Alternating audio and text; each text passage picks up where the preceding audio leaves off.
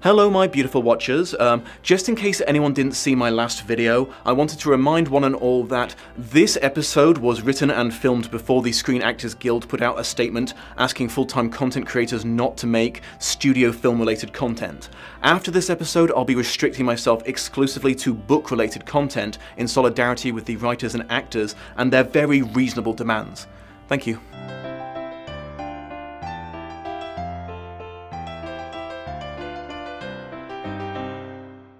Hello my beautiful watchers and welcome to Lost in Adaptation, the YouTube-based review show dedicated to discussing the relationship between films and the books they're based on. This is part 2 of my investigation into the murder of Agatha Christie's books by Sir Kenneth Branagh. If you've not checked out my review of Murder on the Orient Express, there's the thing, but the relevant info is, despite harboring an embarrassing and mildly inexplicable affection for these films, I objectively know that the creators made some pretty wild choices adaptation-wise that I am fully prepared to call them out for. Despite its mixed reception with critics and audiences, the Murder Train movie evidently did well enough to warrant a sequel, possibly helped along by the vocal support of Christie's great-grandson. Not surprisingly, they chose Dame Agatha's other mad popular installment of the adventures of Hercule Poirot, Death on the Nile. Originally published in 1937, Nile was the 17th novel that Christie wrote about the bombastic Belgian gentleman detective and is considered one of her finest works. All of the previous ringleaders made a return,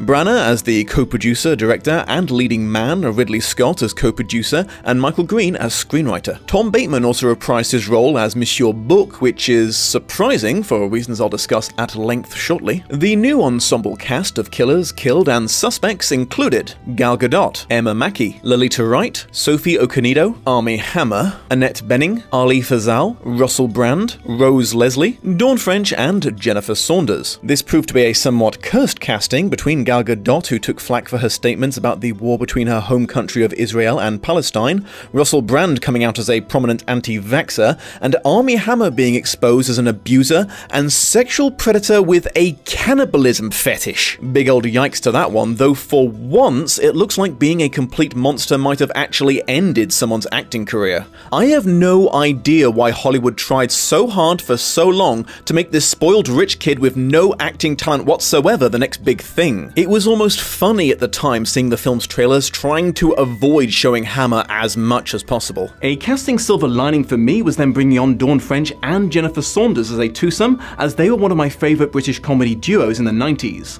Yes, I'm old, let's talk adaptation. Poirot beginning his latest adventure enjoying his celebrity status in a nightclub in London. A young lady called Jacqueline introducing her long-time, mega-rich friend Lynette to her new fiancé Simon and asking her to give him a job. Poirot running into the trio sometime later while holidaying in Egypt, only with the slight twist that Simon and Lynette are now married, and woman-scorned Jacqueline has apparently taken to following them around on their world tour honeymoon to continuously spoil the vibe. Lynette and Simon, knowing Poirot's reputation, appealing to him to talk some sense into her or do something about her behaviour. Poirot refusing to be officially hired, but agreeing to do so out of common decency. Jacqueline being less than receptive to his appeals for reasonable behaviour, and showing off that she has a tiny gun that she is strongly considering using on one or both of the newlyweds. Lynette attempting to solve the issue by throwing money at it and booking a boat ride down the Nile for the entire wedding party, because apparently the mega-rich used to take everyone with them on their honeymoon back in the 20s, I guess. I'll go into this in a lot more detail in the next section, but I have to say up front that this time around they played a lot faster and looser with the cast of suspects. There's very few that didn't have some aspects of their personality, occupation, backstory, relationships to each other, gender, motive, or general behavior either swapped around, altered significantly, or erased and replaced completely. The only possible survivor of this mass rewriting was Louise, Lynette's French maid, whose possible motive for murder and ultimate grisly fate remained largely intact. They did stick to the important fact that there was a doctor and a nurse on board because they're essential to the plot, and that one of the passengers is a vocal communist for its comedy value. Anyways, Poirot ending up on the ship with them, and everyone stopping off to have a largely unsupervised wander through Abu Simbel. You know, the crazy ancient Egyptian tombs, because again, that was apparently a thing that rich people could just do back in the day. Someone attempting to flatten Simon and Lynette with a falling boulder like a Looney Tunes assassin, making Jackie's sudden arrival on the boat super sus, but the crew assuring them that she had been on board during the incident. Poirot retiring early and falling into what he would later realize was a drug-induced deep sleep. Jackie getting into a drunken fight with Simon around 1 in the morning and in a moment of rage popping a cap in his leg. The other passengers scrambling to summon the doctor to help Simon and the nurse to look after a now suicidally remorseful Jackie. Discovering in the morning that Lynette had been shot in the head sometime during the night, and the most obvious suspect had been in a drug-induced stupor under the constant supervision of the nurse the entire night. Poirot doing his Poirot thing where he interviews all of the suspects one by one, managing to offend and annoy each and every one of them. During all this, Simon being surprisingly forgiving of Jackie for shooting him, making excuses for her and being more than willing to spend time with her. The body of poor Louise being discovered with a wad of blackmail money in her pocket, and another suspect getting shot by a mystery assailant before they can disclose key information, making this one of the higher body count investigations of Poirot's career. Poirot eventually gathering everyone to announce his conclusions, outing Lynette's embezzling estate manager as the guy who tried to crush her with a rock, something he did in a moment of panic and deeply regretted, and revealing her murderers to be Simon and Lynette working as a team, having faked the first bullet in the shin so he could leg it down the boat and kill his bride while everyone was distracted looking after Jackie. Louise having witnessed a key part of this and used subtle code words to convey this to Simon during a joint interview for blackmail purposes. Simon having passed this information on to Jackie so she could steal a scalpel from the doctor's bag and join the murderers club, then add a second body to her count when the other passenger was about to reveal she'd seen who the maid was with right before she died. Jackie electing to kill herself and Simon rather than face a lengthy trial and probable execution. As you can see, they reeled in Poirot's mustache to a slightly less hilarious size.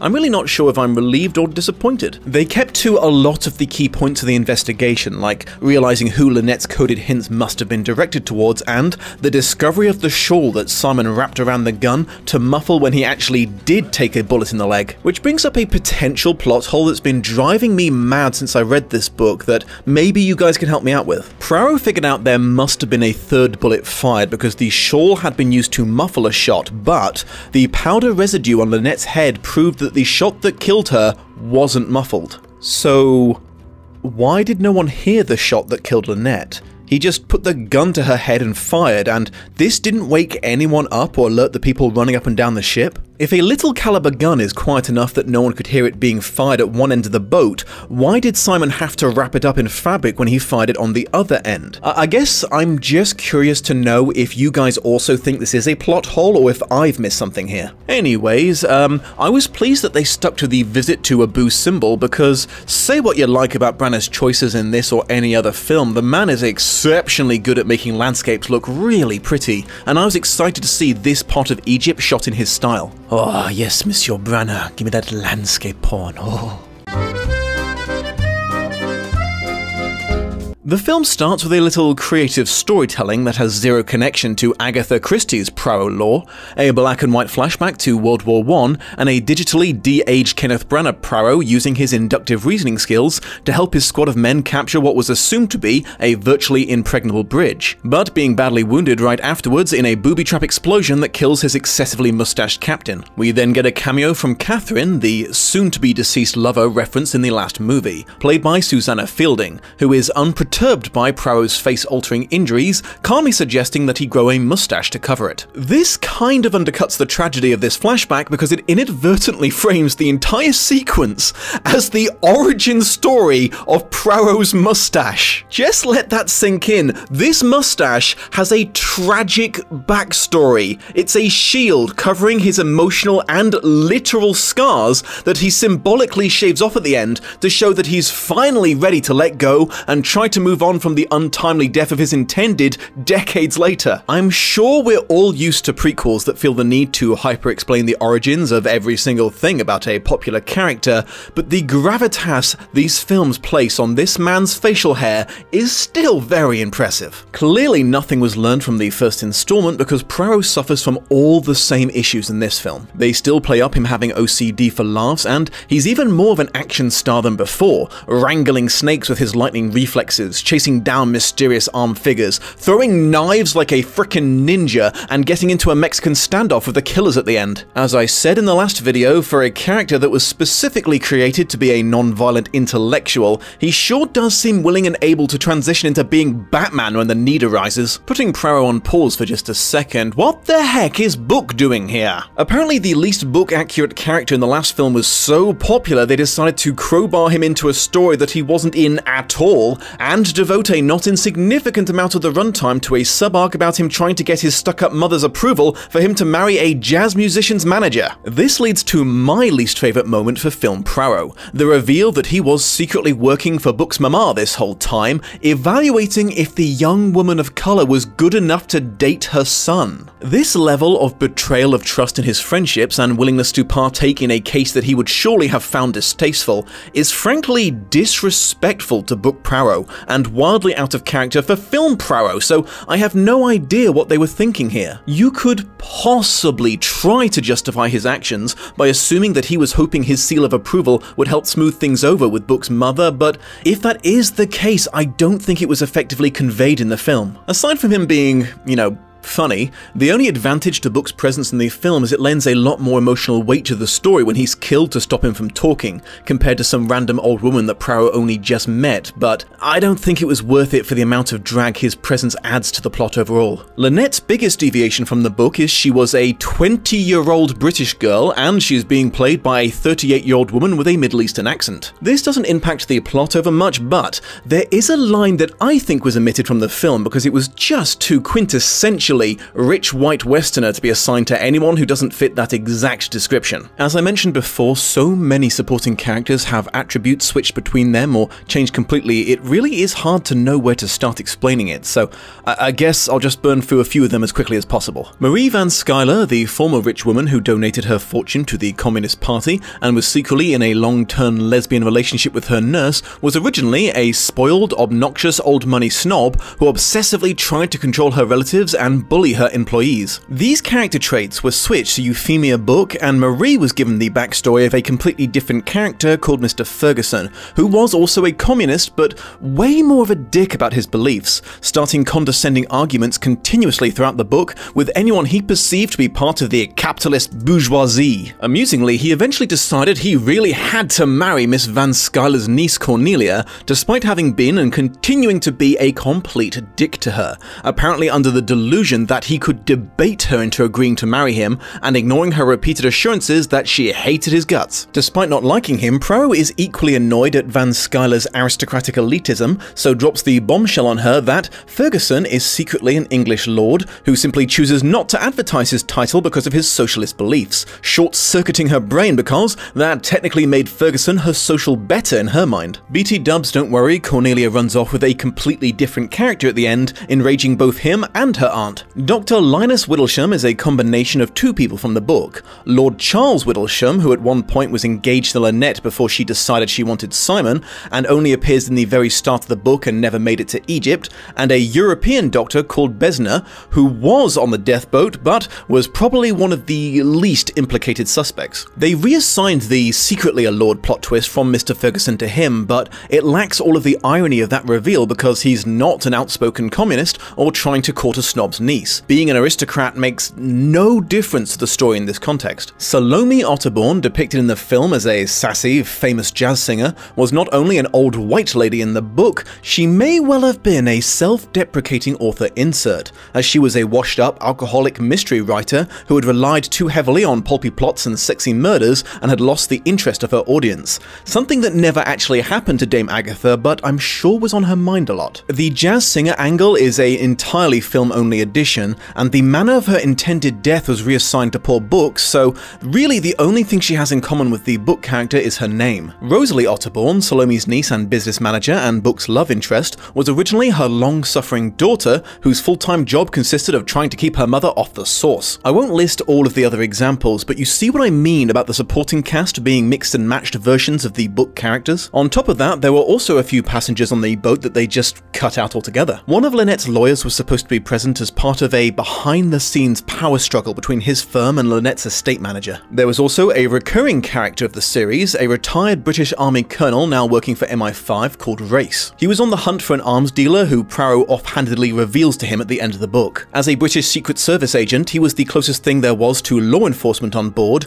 and his borrowed authority is why all the rich arseholes grudgingly allowed Poirot to question them about the murder. Okay, getting out of the weeds for a bit, there's an overview issue with this adaptation I wish to highlight. One of the great things about Dame Agatha's Poirot cases was there was almost always some major thing that made the investigation incredibly complicated for her lead. For example, and spoiler warning, in her first novel, The Mysterious Affair at Styles, the killer was trying to get away with his crime by taking advantage of a British double jeopardy law that stated he couldn't be prosecuted for the same crime twice. So, he had framed himself for his own crime in a way that would reveal his supposed innocence and make him then unarrestable on a technicality from then on. So, Poirot was having to fight to stop him from getting arrested when he looked really guilty, so he could be arrested later for what he was guilty of. And obviously in the murder on the Orient Express, the big confusing factor was everyone was guilty, which no normal investigator would ever consider. And now I finally come to my rambly point.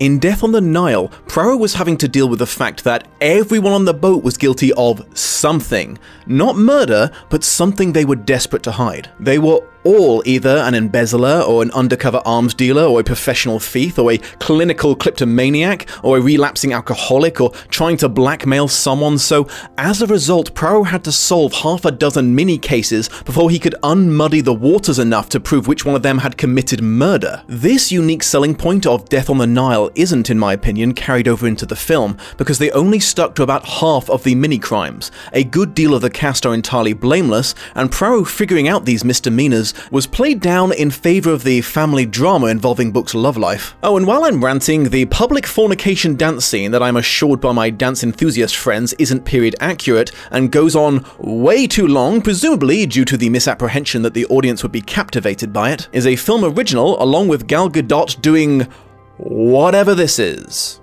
My best guess is it's a subtle commentary on the weird shit that British people do abroad. To end on a lighter note, I was amused that this film chose to undo the setup of the last by having an extra yell at Poirot while he's in London about him having successfully solved the case in Egypt, meaning the death on the Nile they mentioned at the end of Murder on the Orient Express was a completely unrelated death on the Nile to this death on the Nile, and Poirot returned to England after completing the investigation, then a very short while later returned to the Nile to spy on a jazz troupe. It's really no wonder that all of Film Poirot's cases so far have taken place on modes of transport. This guy is never not globetrotting. Final thoughts. To Branagh and his crew's credit, regardless of whatever else they perceived as fair game to play around with, they did seem to consider the motive and method of a book's murder sacred and made a real effort to adapt it as loyally as possible, and that does count for something. However, they did go a little far this time regarding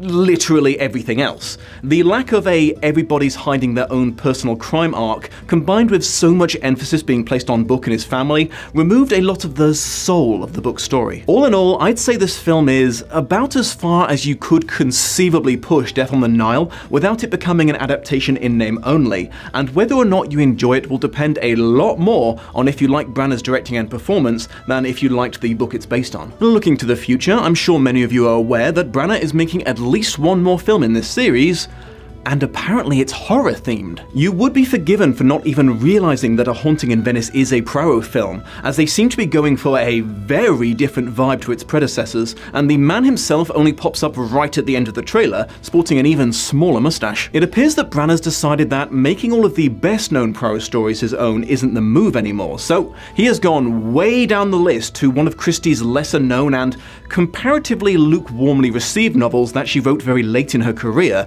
and he's not even sticking to the original title. Time will tell if this pays off for him reception-wise and angry Agatha Christie fan-wise. Thank you for joining me, my beautiful watchers. I shall leave you with the usual reminder that all YouTube channels exist at the whims of the unforgiving algorithm, and the only way to stay in its good books is to offer it a never-ending stream of likes, comments, and new subscribers. So, if you enjoyed this video, please don't hold back on any or all of those things.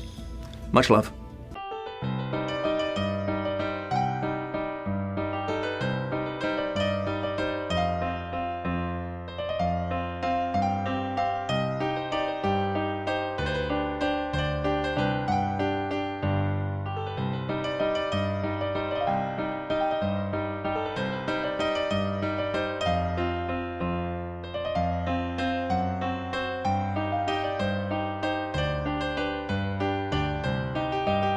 Much love and appreciation to my patrons of honor, Shelby Holtz, April Mack, and Curtis Charles Jr. Shout out to Ilnej for the credits music, check out his channel for more parody and original songs, and a huge thank you to this video's editor, Sophia Ricciardi. Links to her work in the video description. Alright, stick you on the cat tower. Everyone, this is Weave, if you've not met him yet. He's my little voidling.